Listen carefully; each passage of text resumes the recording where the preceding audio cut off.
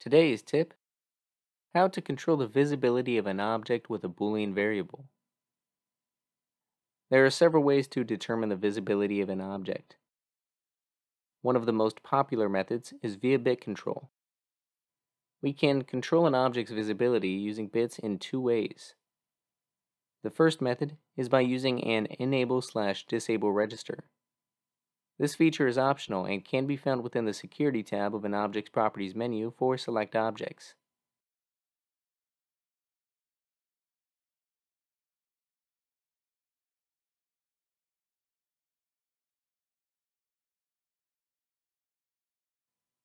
The second method can be implemented using a direct window. A direct window will allow you to embed an external window within the current base window. The direct window can be found within the Embedded Window drop-down list in the Object tab.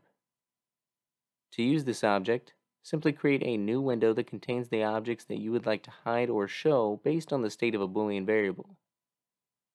Then, place a direct window on the window in which these objects may be displayed. You can then use a Boolean variable to trigger the direct window.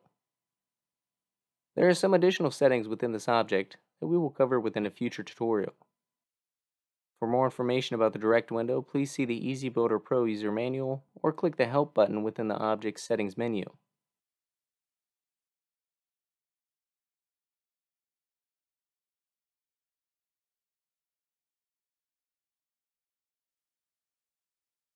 Thank you for watching this quick tip created by Weintek USA support.